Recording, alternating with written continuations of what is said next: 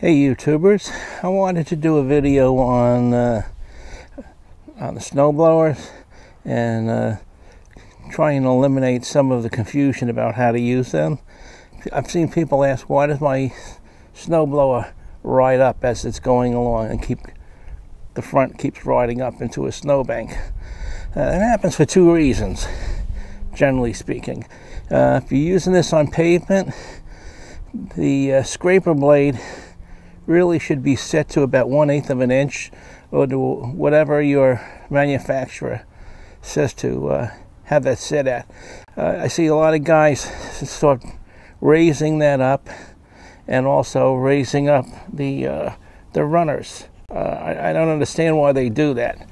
If you raise it up too much, what's going to happen is you're going to leave snow behind, and your tires are going to ride on that snow and start losing traction. So that really should be set for about 1/8 of an inch if you're using this on pavement. If you're using it on wood chips or a stone driveway, that's another story. Follow the manufacturer's suggestions. But this machine is about I got about 10 years on it already. It's a 2003, and these are the original runners and the original scraper blade. Now, the scraper blade's meant to be down low. It's not meant to be up high. It's not supposed to be floating over it. So make sure those are set properly. That's the first thing you can do to eliminate the snowblower from riding up into the snowbank and having the front housing keep riding up. The second thing is, I see guys that just plow right into the high snow and keep forcing it. If you're forcing it into the snowbank, it's going to ride up. That's naturally what it's going to do. Whether it's with a tractor pushing something up, it's just the front is just going to go up. You can only take a certain amount of snow and eject a certain amount of snow. So you really have to not force a lot of stuff in there. That's the second reason that it'll start riding up. When you're going to try to go into deep snow, just don't keep advancing the drive. That's the reason it starts climbing up. The front end starts climbing up. Just feather it. Go about a foot, half a foot to a foot, and just then let up. Just keep feathering it. You go, you stop. You take little bites out of the big pile of snow. Up.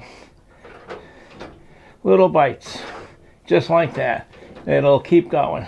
You don't want to bog it down. If you're riding up, you know you're going too fast, put it in a slower gear. You don't have to have it up here. You'll be running, chasing the damn thing. So put it in a lower gear. Take smaller bites. If it starts bogging down, let up on the drive. Simple as that. You'll see in the video that I'm going to link to this, you'll see me working this up and down. Okay, I don't just keep plowing into it. The snowblower should just move along on its own. It's with the traction of the rear wheels, it should just move forward, and it really should not ride up. So if it's riding up, you have one of those two things that are probably the cause. If you're still having trouble after that, if your wheels are spinning, you need to get chains. You don't need tracks. It means the rubber is slipping. If you're going to get chains, get a 2-link chain. Don't get a 4-link chain. A 2-link chain links every second link on the outside ring going there. Chains work a lot better than tracks do. There's a show on TV called Highway from Hell, and they drive and rescue trucks all throughout the Midwest, up on the Rockies, up in Canada, and when they close the roads off, those trucks have to have chains on them. You don't see anybody up there trying to telling them they have to change over the tracks. The rubber just doesn't cut it. When your tires are slipping, you need chains. And I don't like the tracks. I'd rather have chains any day. And even when you see people with chains, if they don't have a 2-link on there, it'll spin and catch and spin and catch and spin and catch. And that's the rubber slipping. You don't see the chain slipping, you see the rubber part slipping. So chains are a must if your tires are slipping. I've tilted my snowblower up so you can see. Like, these are the original runners. These are from 2003, so now we're in 2015. I haven't had to even flip them over yet. And I've always had this set properly. This is the original scraper blade. So I don't see why these guys are always so concerned about wearing those parts out. I've never had a problem with them. I had done the impeller modification. The 2 rubber pieces on the 2 impellers, I used 3/8 inch rubber from truck mud flap, and I used the thicker because I wanted to make sure that this thing didn't really give too much. I didn't want it bending as it came around. You know, I wanted it to be stiff to be able to throw the snow. And like I said, I'm linking this video to one I did with the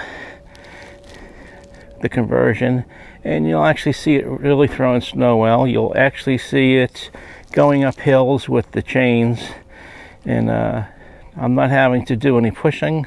I'm not lifting it up. It doesn't lift up on its own. It just tracks and goes right along. I don't really have any slipping to speak of with the tires because they have the chains on them. So you can see that in the video that I'm linking this to, and you can also see how the scraper blade is also closer to the ground, and it just moves right along there, and it gets down low, and you don't see the tires slipping because I'm riding on top of snow I left behind. When you're putting your snowblower away for the season, completely empty out the gas can. Empty it completely, then run the engine until it completely runs out. And underneath here where the carburetor is, there's a button, and it should let out any fuel that's in there.